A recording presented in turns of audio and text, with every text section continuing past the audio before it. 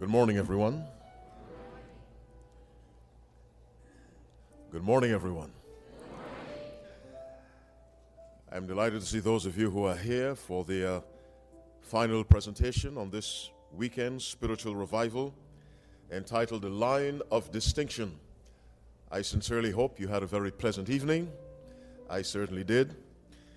I was contemplating this morning as I was preparing to come that many telephone calls went out either late last night or very early this morning to funeral homes or undertakers to come and collect the bodies of people who passed away during the night. That happened all over the world. But no calls were made to come and get you. Then you ask yourself, if around the world multiplied thousands of people died last night, why am I alive? God gave you life one more day for His business, not yours. Let me say that again. God could have taken your life last night because the life is His. 1 Chronicles 29:14, all things come of God, and of thine own come of Him, and of thine own have we given Him, so that life is His to take as He chooses. What I am asking you to dwell upon briefly, if God allowed you to live one more day, why? And it has to do with His business, not yours or mine. And so I just want you to accept this day as a gift from God and to make up your mind to serve Him, glorify Him in whatsoever you and I choose to do today. And it is my purpose to glorify Him through this message by the help of His Holy Spirit. Do me three favors before I begin. Favor number one, you have a cell phone. Please turn them off. Have you already done that? That's proactive thinking. Thank you very much. Favor number two, while I'm speaking, I would like you to pray for me. And I mean that from my heart. I'm not joking. Say, Lord, put your words in that man's mouth. And favor number three, I very much would like you to think as you listen to the words of God. Let us bow our heads now and pray. Loving Father in heaven, we come to you, Father, asking you to be merciful to us. We make this request in the name of Jesus Christ, our Savior and your Son. Father, we do not possess the natural ability to understand truth. And so we pray that your sweet Spirit, who inspired the writing of the Bible, will open our eyes that we may behold wondrous things out of thy word. Remember your words in 2 Samuel 23 verse 2, where David said, the Spirit of the Lord spake by me, and his word was in my tongue. Father, put your words in the very organ of my speech, my tongue, and I'll be careful to give you all the glory, the praise, and the honor which are due to your holy name. Hide me behind the cross. Let my voice be the voice of Christ. In Jesus' name we pray. Amen. I told you a couple of times this weekend that the Bible is a book of opposites. In Proverbs 8:36, the last clause of that verse, the Bible says, all they that hate me love death. And in that chapter, wisdom is a reference really to Christ. All those who hate Christ love death because Christ is life. Are you following me? If you hate Christ, you love death. There isn't a third choice. Jesus said in Matthew 12, verse 30, he that is not with me is against me. That's it. And he that gathereth not with me scattereth abroad. In Romans chapter 5, verse 18, the Apostle Paul says, therefore, as by the offense of one judgment came upon all men to condemnation. Even so, by the righteousness of one, the free gift came upon all men unto justification of life. We have condemnation, we have justification, that's it. And in verse 19, therefore, as by one man's disobedience many were made sinners, so by the obedience of one shall many be made righteous. We have obedience, we have disobedience. That's it. John 3:16, for God so loved the world that he gave his only begotten Son, that whosoever believeth in him should not perish, but have everlasting life. Those are the only two options. There's heaven and there's hell. When Abraham was negotiating with God in Genesis 18 verse 23, the Bible says, and Abraham drew near and said, wilt thou also destroy the righteous with the wicked? Those are the two groups. And as I told you yesterday, Christ Object Lessons, page 283, paragraph 3, Ellen White writes, there are only two classes in the world today, and only two classes will be recognized in the judgment. Those who violate God's law and those who obey it. And on this quotation, I want to continue my remarks. There are only two classes in the world today. Those who violate the law of God and those who obey it. Question for you, do not answer me. To which of the two classes do you belong? To which of the two classes does your church belong? On the basis of the principle of opposites, I want you to listen to a verse all Seventh-day Adventists should know. Revelation 12:17. Say it with me. And the dragon was wroth with the woman, and went to make war with the remnant of her seed, which keep the commandments of God and have the testimony of Jesus Christ. Now, we want to apply the principle or the law or the rule of opposites and see what light flashes into your mind. And the dragon was wroth with the woman. Now, the Bible doesn't say the dragon was wroth with the world. Satan is not angry with the world. 1 John chapter 5 verse 19, inspiration tells us, and we know that we are of God, and the whole world lieth in wickedness or darkness. If overwhelmingly the world is in darkness and wickedness, the world is in the condition Satan desires, and so he is not angry. I repeat, the dragon is not angry with the world. He is angry with the woman. Now, Revelation has two women. He is not angry with both. He is angry with one. And that church is identified, which keep the commandments of God. And let me pause on that item of identification. If Satan hates a commandment-keeping church, let's flip it. What churches does he love?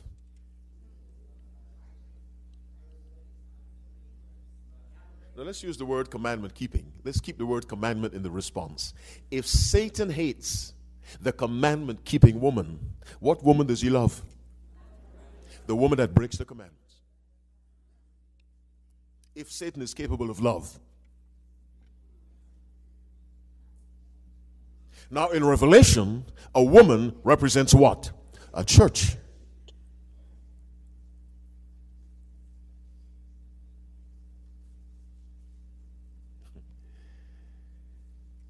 There are two women in Revelation, one in 12, one in 17. And the one in 17 has many daughters. Revelation 17:5, and upon her forehead was a name written, Babylon the Great, the mother of harlots and abominations of the earth. The mother of harlots. In order for a woman to produce a harlot, what must she be? A harlot. Are you with me? A harlot produces harlots.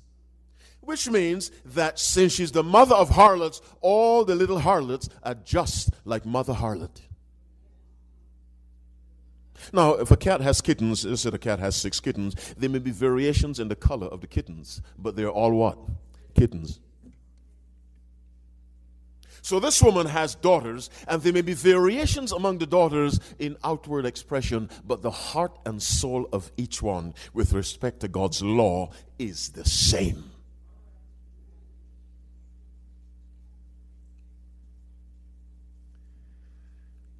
The woman in Revelation 12 does not have many daughters. She is it.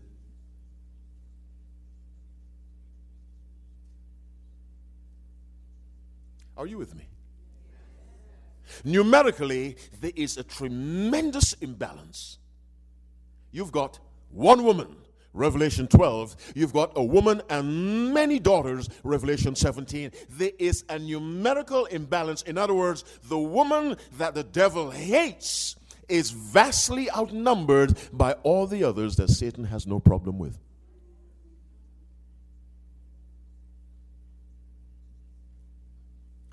Let me again stress the identifying mark. And the dragon was wroth with the woman, and went to make war with the remnant of her seed, which keep the commandments of God. Notice he went to make war with the remnant of her seed. Now, if it's the seed of the woman, then the seed cannot be different from the tree that produces it. Are you following me? An apple seed produces what? Apples. The same way a harlot produces little harlots.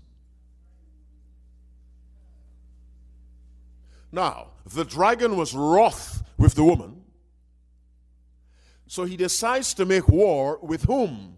The remnant of her seed. So we have the woman, we have the seed, then we have the remnant. The very last group that has the qualifying marks of this woman, which is keeping the commandments of God. The Bible says Satan went to make war. What is the purpose of war? Destroy. Kill. Did Satan try to kill Christ? Yes, more than once. Well, in a certain sense, he did. Well, Christ actually gave up his life. But in a certain sense, we can say he did. All right, he succeeded, so he thought.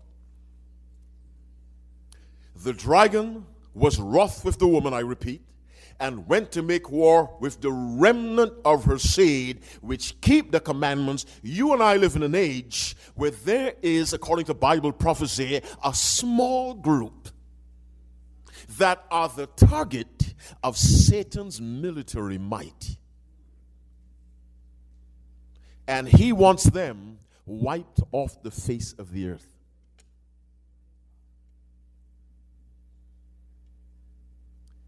And who are they? The Bible says you can distinguish who they are by certain marks. One is they keep the commandments of God. That's repeated in Revelation 14:12. Here is the patience of the saints. Here are they that keep the commandments of God and the faith of Jesus. What is so important about the commandments? What is the big thing about the commandments or the law? Well, keeping them is required, yes. Satan's problem with God is the law. Are you with me? As long as the law exists, Satan, he was frustrated in heaven in his rebellion. He's frustrated today. The law is a frustration for Satan. Now, if he can remove the law, every single created being would fall on his side. Notice I said every single created being. Where do you find created beings? Heaven and earth.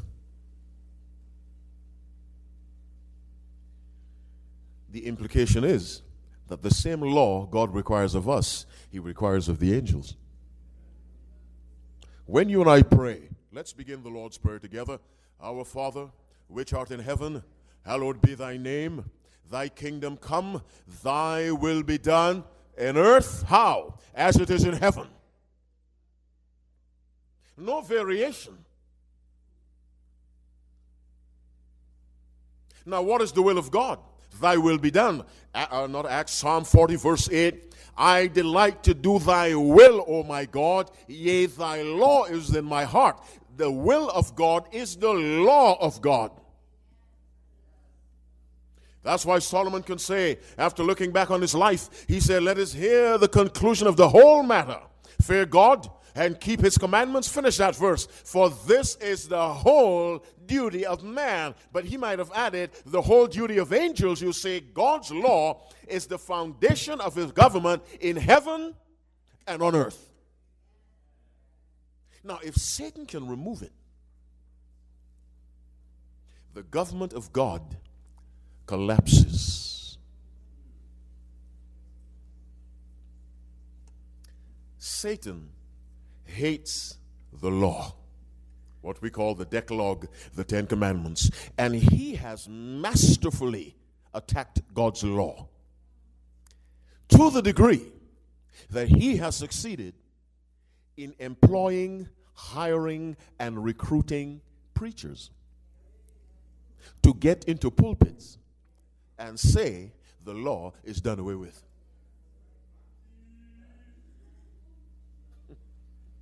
You think Satan is easy?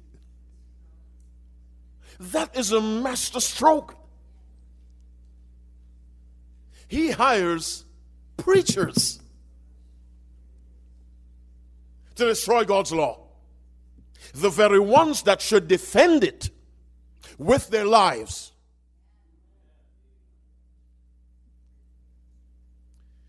I ask the question again, what is the big thing about God's law? Patriarchs and Prophets, page 49, paragraph 1, Ellen White writes, God placed man under law as an indispensable condition of his very existence. Now that sounds like carefully chosen language. You didn't hear me.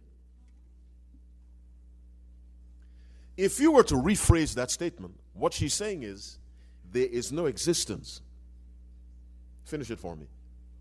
Without law.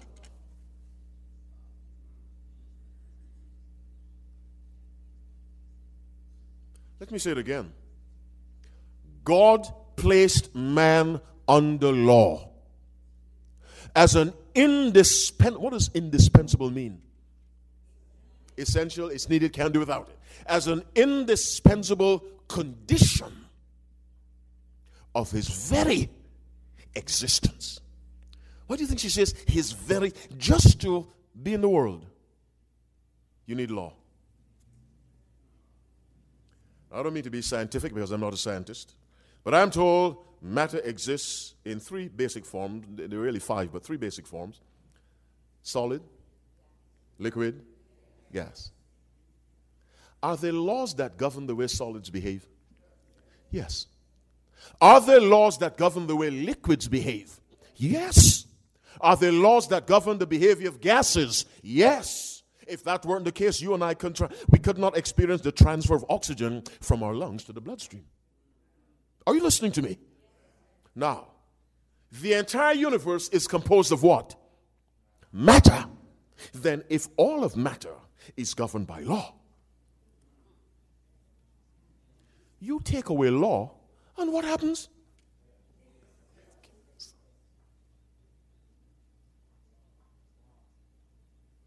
Now let's elevate our thinking to the moral level. You see, the physical world is designed by God to help us understand spiritual things. That's why Christ could tell parables. Let me give you an example. One of Newton's laws of motion, I don't recall the first, second, or third, you tell me. An object in motion or at rest tends to remain in motion or at rest unless it is acted upon by an external force.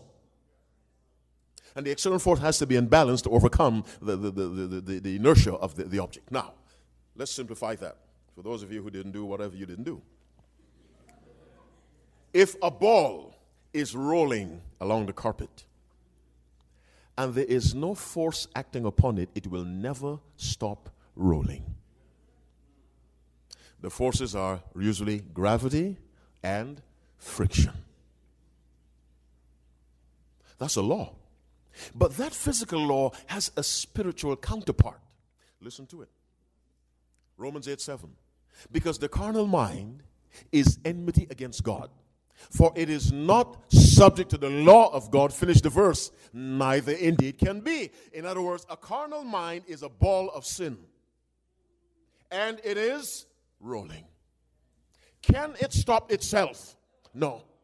What has to stop it? What kind of force? An external force. Name that force, Jesus Christ.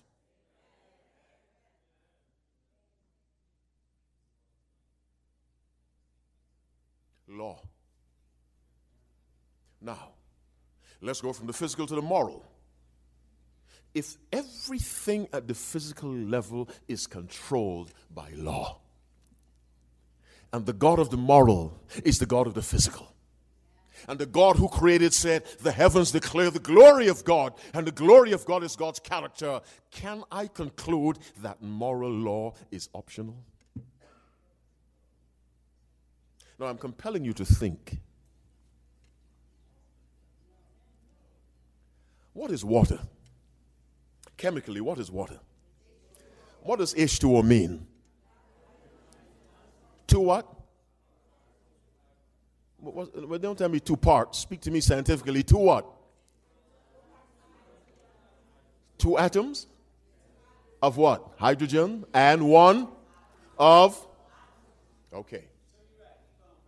If you add one atom of oxygen more, you know what you have? Hydrogen peroxide. You don't have water.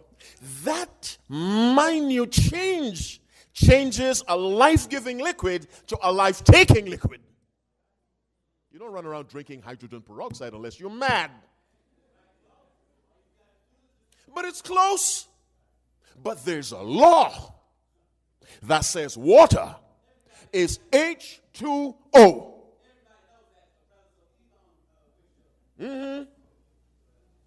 You change that and you face death. That's law. It functions the same way at the moral level. The soul that sinneth, it shall die or perish. Now, what is sin? Sin is a transgression of the law. Ellen White writes in the Faith and Works, page 56, paragraph 1. Now we want to know what sin is. It is the transgression of the law. This is the only definition given in the scriptures.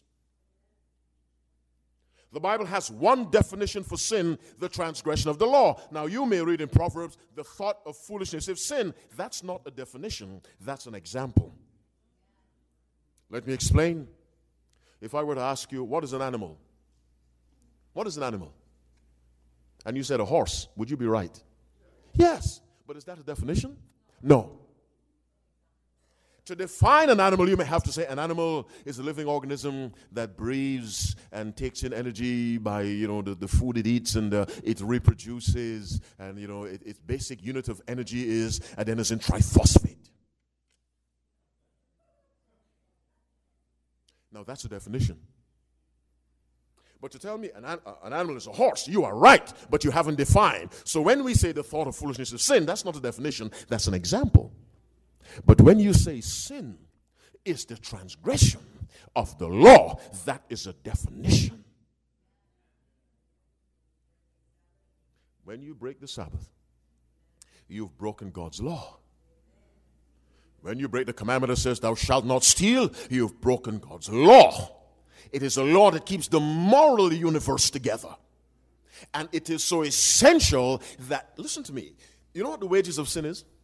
Death. Now, since sin is a transgression of the law, let's rephrase it. The wages of, but don't put sin, put something else. The wages of the transgression of the law is death. Now, Let's reflect on that. We've heard that all the time. When do I stop? 11:30? Okay. Think with me. Think. If you steal a banana in Los Angeles, do you get 10 years in jail? No.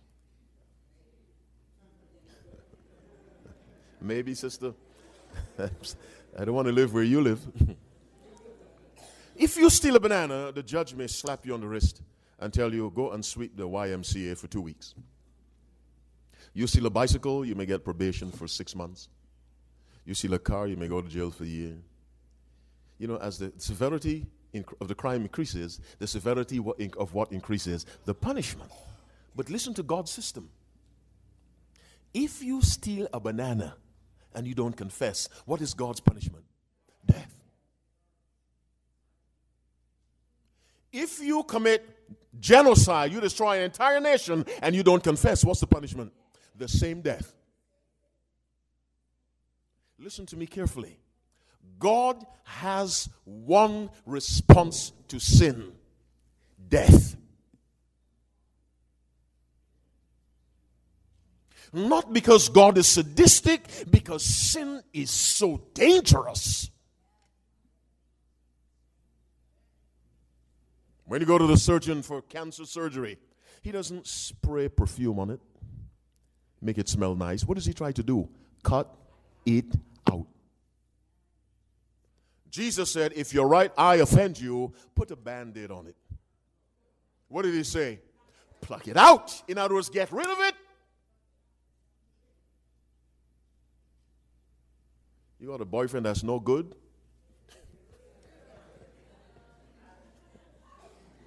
Don't take him to therapy. Get another one. One who loves Jesus more than he loves you. And who is of the same church you are a member of. Somebody say amen. Law. Psalm 103, verse 20. Bless the Lord, ye his angels, that excelling strength, that do his commandments, hearkening unto the voice of his word. Which gets me back to a point I made earlier. The angels of God keep the commandments of God. God needs a people on this earth who will hold the line. And our subject is holding the line. And just won't budge. And that line is the 10 commandments of God. You know, in the judgment, a lot of people say, I love Jesus. And God says, fine. Fine. You love Jesus? Yes. I'm born again. I'm saved. God said, fine. I'm going to find out in the judgment. You know what we find out? Not by what you've said, but by how you've lived. And so the Bible says, by grace are you saved through faith. But it also says, in the judgment, we are judged on the basis of what? Works. Obedience or disobedience. Revelation 22:12, behold, I come quickly, and my reward is with me to give every man according as his faith shall be, his works. And how does God judge the propriety or the impropriety of a work? He looks at it up against the law. Have you ever held something up to the light? The law is that light. So you say, Father, I have served you, I've loved Jesus. The Lord said, okay, hold on, let me see. And he takes the record of your life and he holds it up to the law. And he sees fornication, Sabbath breaking, stealing, praying to bits of stone that are shaped like people. And he says, what did you just say to me? That you follow Jesus? Do you know the character of Christ is expressed in his law? I don't see that in your life. The standard by which we are admitted to heaven is his law. A nicer way to say it, the righteousness of Christ. But the righteousness of Christ is what the law expresses. Are you following me? And so the Bible says in Revelation 22:14, another Seventh-day Adventist text, and I hope you understand what I mean by that. Blessed are they that do his commandments, that they may have right to the tree of life and may enter in through the gates into the city. Now, why was it Adam lost the right to the tree of life? Sin. What is sin? Why did Adam lose the right to the tree of life? He transgressed the law. How will we get back to that tree of life? We obey the law through Christ.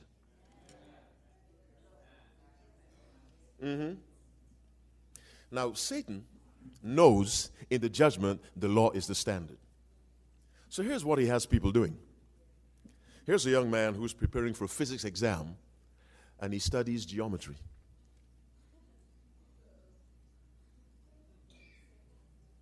He is preparing for a physics exam, and he's studying, geography. That's what he's studying. Why are you reading so much geography? I am preparing for a physics exam. Now, when preparing for a physics exam, what do you study? Physics. If you're preparing for judgment based on the law, what should you study? The law. Not sin. Satan has people sinning in preparation for judgment based on the law. Are you following me? Because he knows if he gets you to live that life now, in the judgment, you have no hope.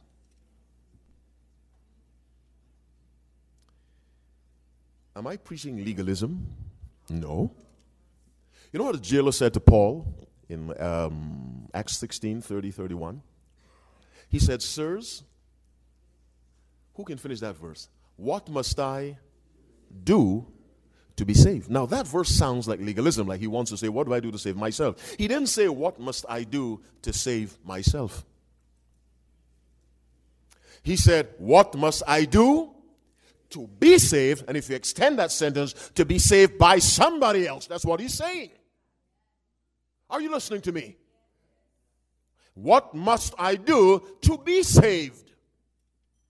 To be saved means someone else does the saving, not him, but someone has to do what is required to let the Savior know you want to be saved. I didn't say that clearly. There are conditions to salvation. Are you with me? You don't just get saved. There are conditions to salvation. You know why Adam and Eve were not destroyed the instant they sinned? There was a condition. You know what the condition was? The sacrifice of Christ. Because Christ is the lamb slain from how far back? Yes. Now, he wasn't physically killed, but the power of the blood was in the promise. Because of that condition, even in the lost state, which they were before they accepted the robes from God, even in the lost state, they were given probation on the condition of the lamb slain from the foundation of the world. Are you following me? That was the condition on which God could spare them and give them a chance to come to him at his call, because no one comes to God naturally. No one goes to God naturally. That's another sermon altogether.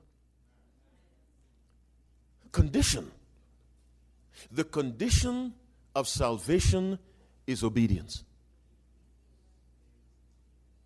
Now you say, come on, preacher, you just got into trouble because Ephesians 2 verse 8 said, for by grace are you saved through faith, and that not of yourself is a gift of God. Fine. Let's not use one text to build the church.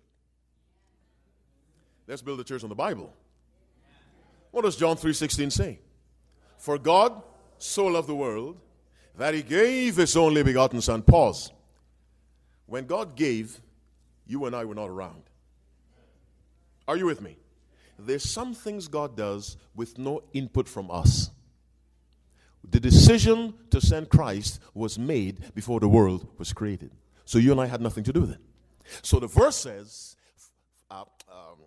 for God so loved the world that he gave of his own, that's grace, his only begotten Son. Now here comes you and me.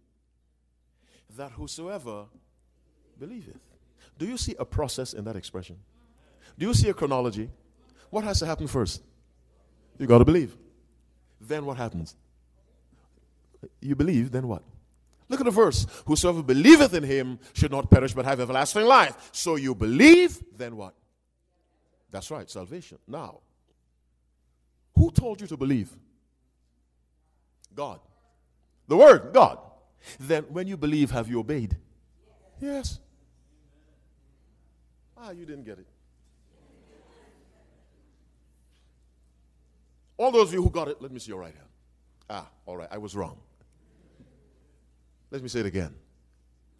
When the jailer said to Paul, Acts 16:30, sirs, to Paul and Silas, what must I do to be saved? What did Paul say in verse 31?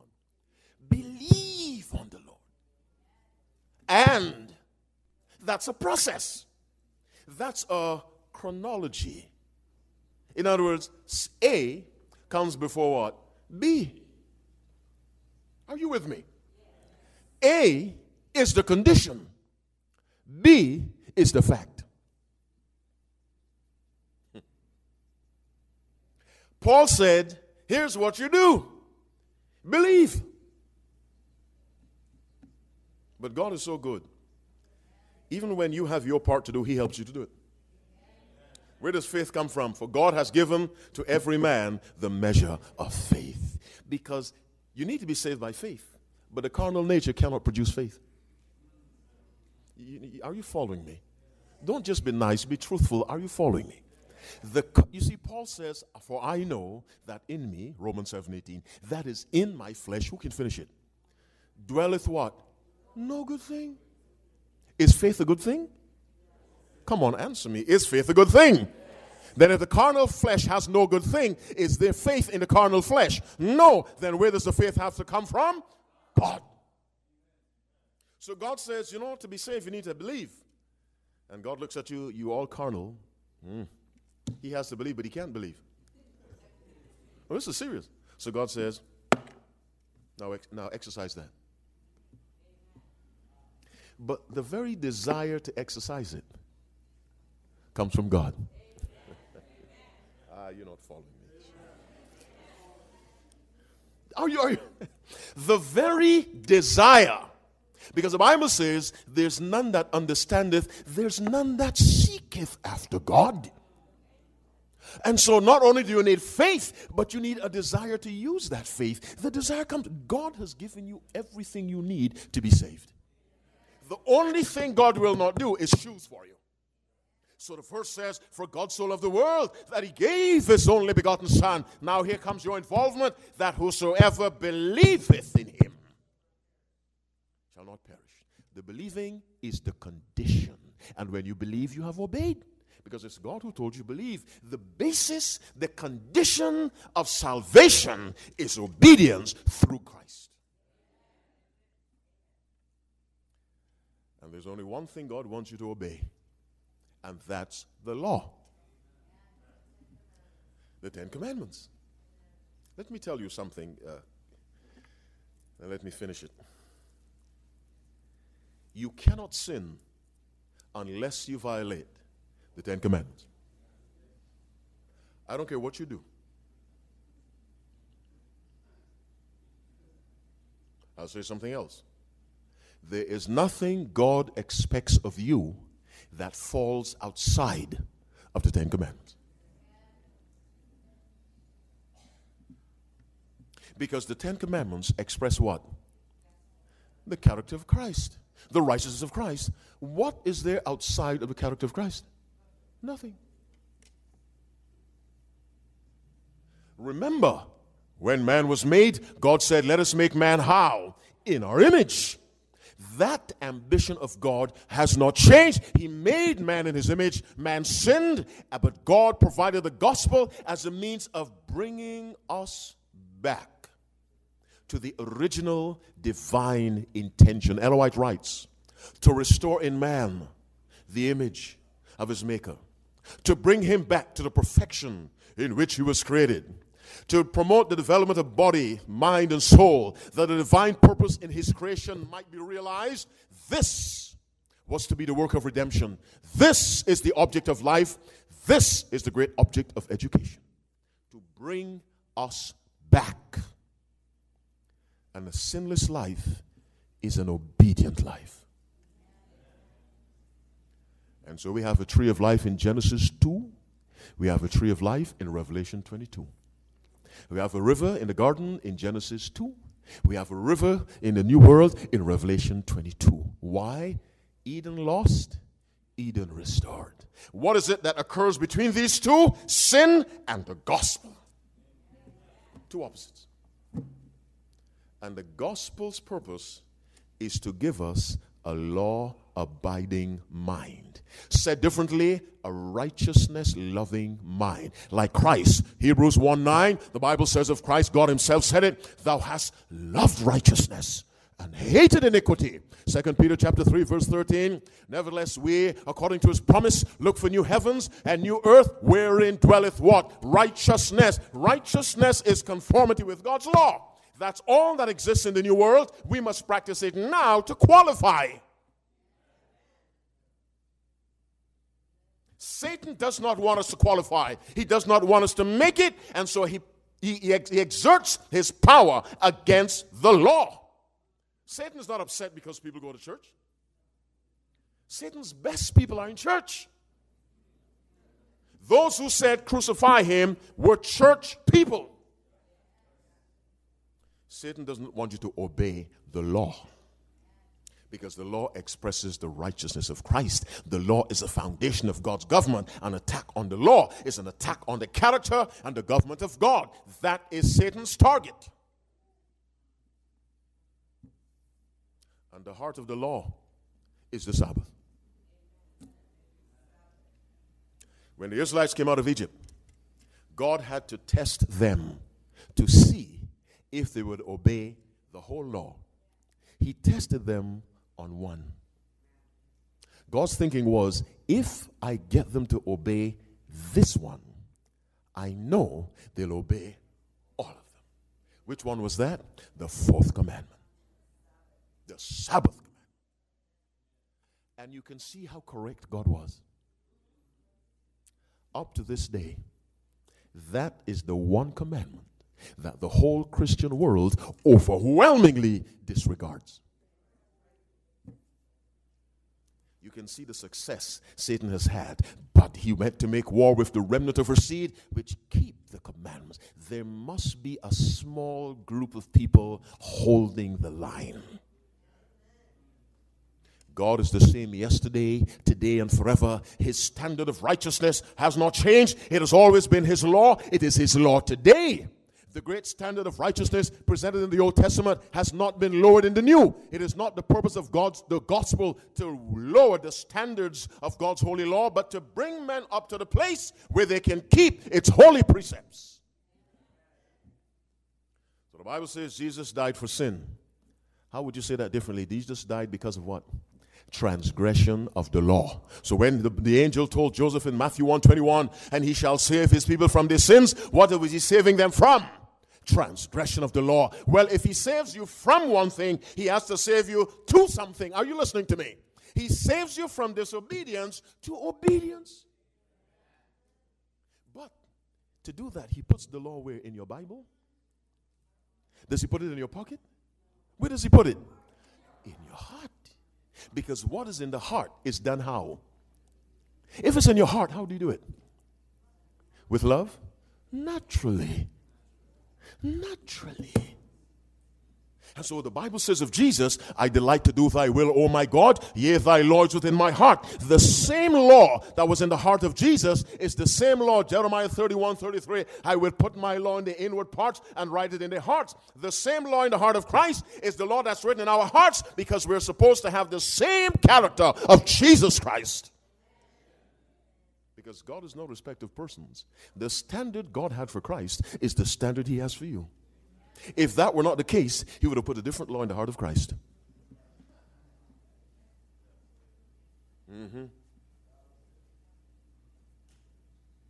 Now, where did that law come from that was put in the heart of Christ? It came from the heart of God.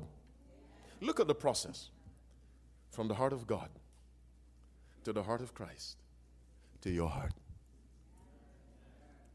Now you understand. Let us make man how? In our image. Do you live a life that reflects the image of God? Don't answer me. You and I have been called and privileged and highly honored to defend God's law. to defend God's character, to defend righteousness.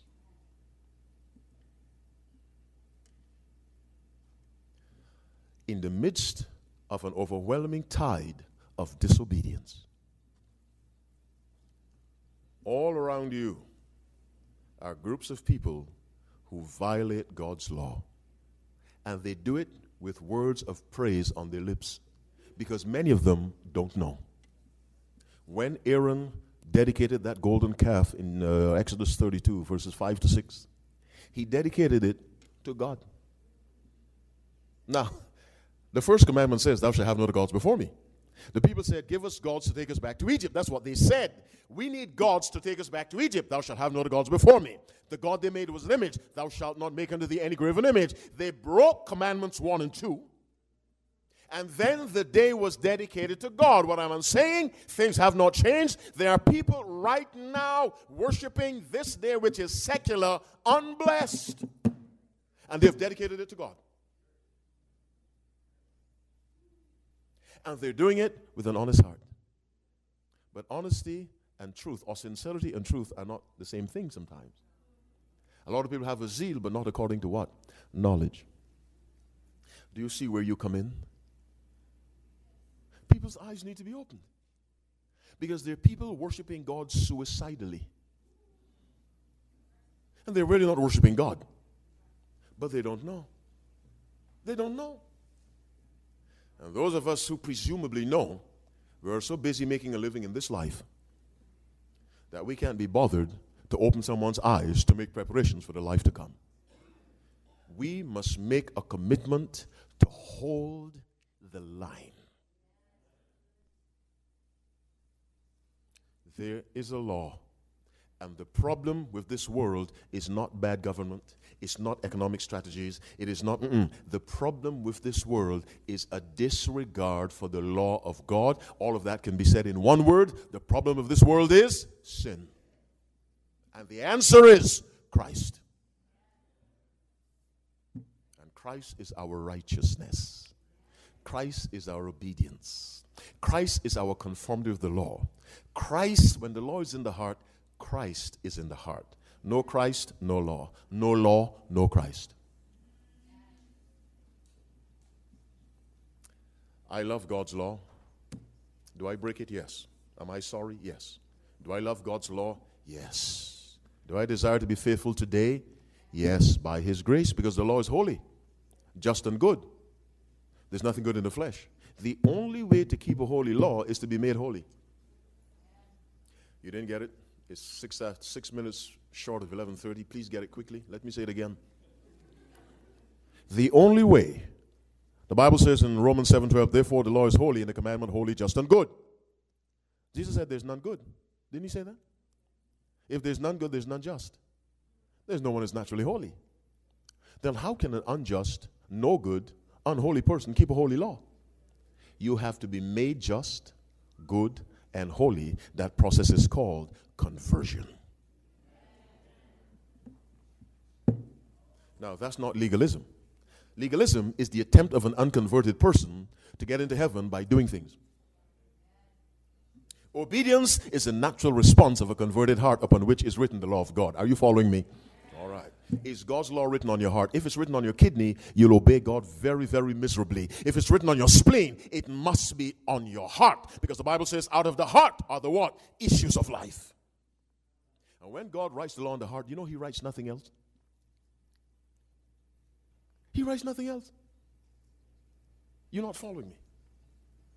Jeremiah 31:33. Hebrews 8:10. Hebrews 10:16. I will write my law, and that's it. Because this is the whole duty of man. He does not write the church manual on your heart. Because if you have the law, you really don't need a manual. Now, don't go throw out your manual, give Pastor heart problems. What I'm saying is, a church full of converted people don't need a manual. Because they've used the principle of value. Were you here yesterday? You are more important than I am. Let me tell you something. God only wrote the law. He did not write the Encyclopedia Britannica. He did not write your textbook. He did not write the manual. He did not write anything, how many offices you hold in the church. He wrote all he needed. That was the law. Then if that's all he wrote, and he wrote the law, what's the only proper response to a law? Obey. Then what is it that God wants from you? Yes. If God wanted discussion, he would have written theories on your heart.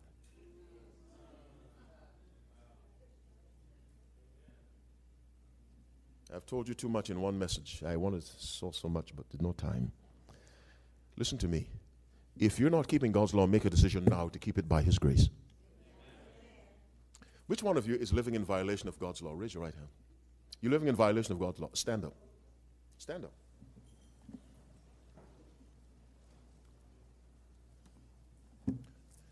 Identify the law you're violating. Quietly in your heart. Identify it. I don't want to know what it is. Identify it. Now make a commitment quietly. Father, by your grace, change my resistant heart. Give me a heart on which is written by your Spirit your law. Ask God right now, Father, not just write, but engrave your law on my heart, so that I will obey you as Jesus did with delight. And if the law you're breaking is a Sabbath commandment, make a decision now, Father, help me to start keeping the seventh-day Sabbath. Because it has never been changed. If God changes the fourth, he has to change the seventh. Thou shalt not commit adultery. He can't change one. If he changes one, he has to change all. The commandments came to us from heaven to earth. Any changes must come from heaven to earth. Changes don't go from the earth to heaven. Are you following me? No, you didn't follow me. The commandments came from heaven and sent down to us. Any changes must come from the source of the commandments from heaven to earth. You don't change it on earth and send it back to heaven. Because you didn't invent it. It's not your law, it's God's law. Heads bowed, eyes closed. Father in heaven, we thank you for your love. Because the commandments are love. Love to you, love to our fellow man. That's all you require. And these 10 commandments, these 10 laws are your attempt to help a carnal mind to understand what it means to live a righteous life. These laws express a principle, and the principle is love. Please, God, as you said of your Son in Hebrews 1:9, thou hast loved righteousness, hated iniquity. Give us a heart that loves righteousness. And the opposite result will be a hatred for sin. Because we know from Scripture you have a perfect hatred for sin. We want that. And we want a similarly perfect love for righteousness, always being moved by the impulse of righteousness, right doing, conformity with your beautiful law that the angels keep. All the universe is run by your law. Father, give us a heart that loves your law. Forgive us for our breaking of your law. And Father, as the prayers go up, as all your men and women, sons and daughters say, forgive me for transgressing and grant me a desire to obey you, answer that prayer, because we need help from heaven to keep a holy law. Help us, dear God. Grant us your Spirit. Save us when you come. And until that day, give us the spiritual courage to hold the line. Let the world know there is a law, and there's a group on this earth that keeps that law, with whom the dragon is angry. But we thank you, dear God, that you love us. So our concern is not the anger of the dragon, but your love for us. Help us to reward that love by loving you through faithful, heartfelt obedience. Let these words remain with us today. Use our lives to inspire others, I pray from my heart. In Jesus' name and for his sake, let all God's people say, amen and amen. God bless you.